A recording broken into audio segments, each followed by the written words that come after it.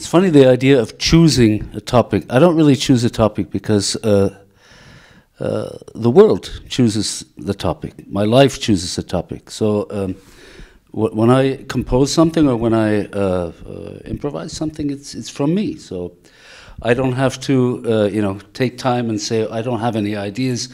Where can I get ideas? I have too many. There are too many topics. We have topics today of war and peace. So I don't have to choose that. I don't want to choose that, right? So these are topics that exist. We have so many crises in the world. We have crisis between people, personal crisis in the schools, and we generally in the whole world is completely disoriented. So what do I have to choose? I can't choose. The crisis, the problems are there, and music is not something that is to divert from these problems. It's to show possibilities of solutions. It's a real thing. It's not something to be consumed like a chewing gum. So I choose a chewing gum, but I don't choose my themes.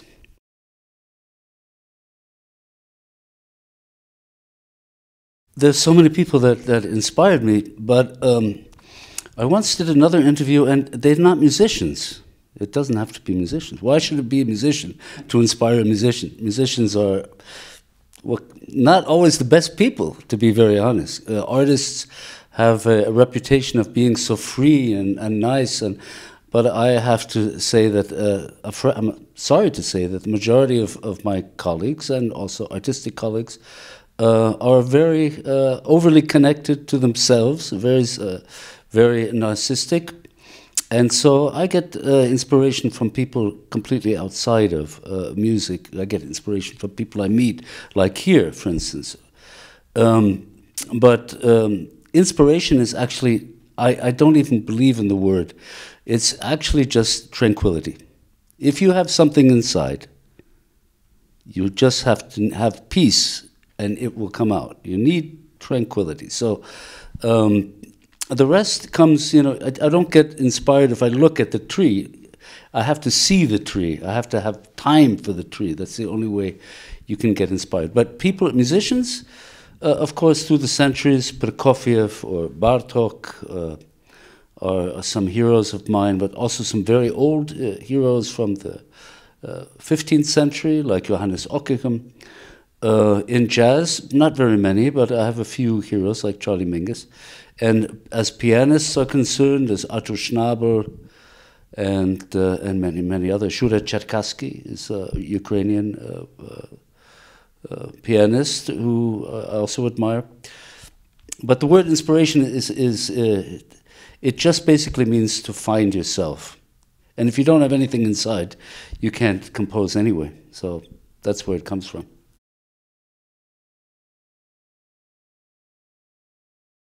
I guess my style of work, it is good. I like the regularity. I like order. I like regularity. And really, especially when you're filing off the music, when you're doing in the end process of some piece or some composition, you do have to have some kind of regularity, or at least I do. But sometimes ideas come in my sleep when I'm dreaming, or sometimes they come suddenly when I put something together that was not together before that. But I think I'm relatively orderly with that. I'm not like romantic, I have an idea, I don't have that. I do that. But what I need is, to be honest, cleanliness, order. If I don't have the house in order, I can't work. So I'm not one of these, artists sitting in some attic where everything's completely crazy and I have to finish my, no, just no. Please no. No, thank you.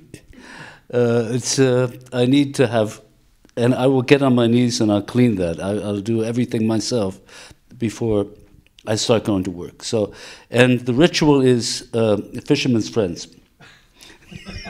I have to have a mint in my mouth shortly before the concert. That's how simple I am.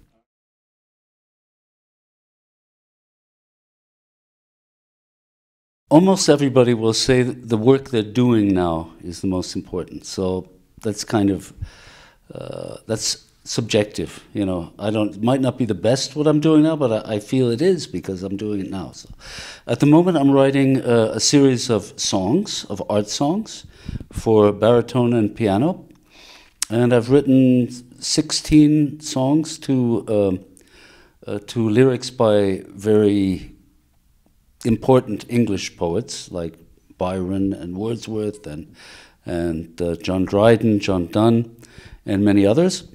And I think I can do it pretty well, too. I'm not always secure about what I do, but here I feel pretty secure. And also just recorded a CD with some of these songs.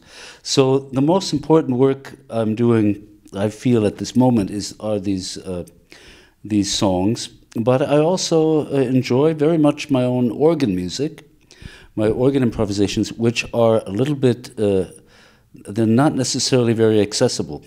Sometimes they are, but they're not, I wouldn't say it's the most accessible part of my music. But it does happen to be the part that I might like the most of what I do artistically.